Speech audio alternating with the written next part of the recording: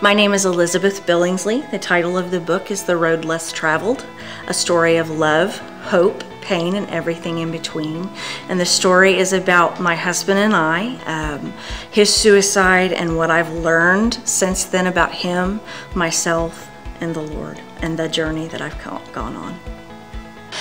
I'll tell you what stood out from the get-go was when I was told that we're not going to publish your manuscript unless we think it will actually go somewhere.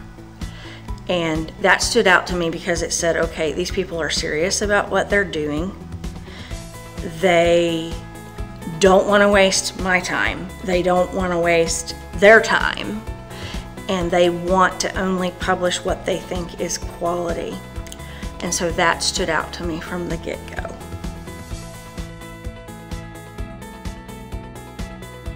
Well, I did want a publisher that I could have some consistency with, because I had known some other people that had self-published and they had had some problems with consistency when having to work through problems with the publishing company. So I was looking for consistency, and I was looking for biggest bang for my buck.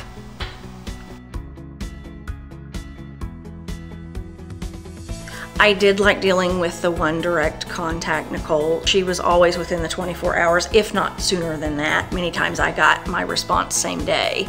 And she always gave me the information that I needed. And like I said before, if she didn't know the answer, she went and got the answer and then got back with me, so.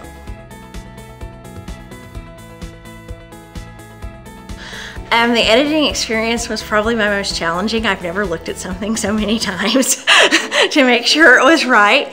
But I really liked how it was laid out, how they laid it out line by line, so I knew exactly where things were.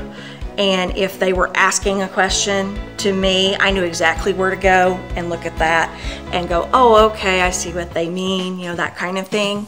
And then when they designed my page and they took the photographs that I had sent them, I wasn't sure those were gonna work, but they did an absolutely brilliant job. When I saw my cover for the first time, I teared up.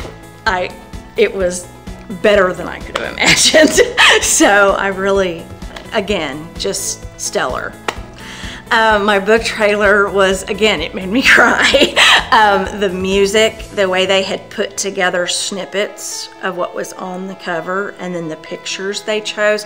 I didn't tell them what pictures to choose, but they chose pictures that I would have chosen near the water, and I cried.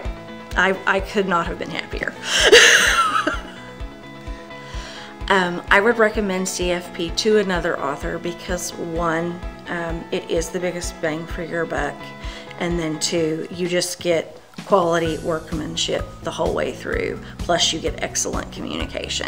And I have known people who've used other companies who have not gotten such excellent communication or quality.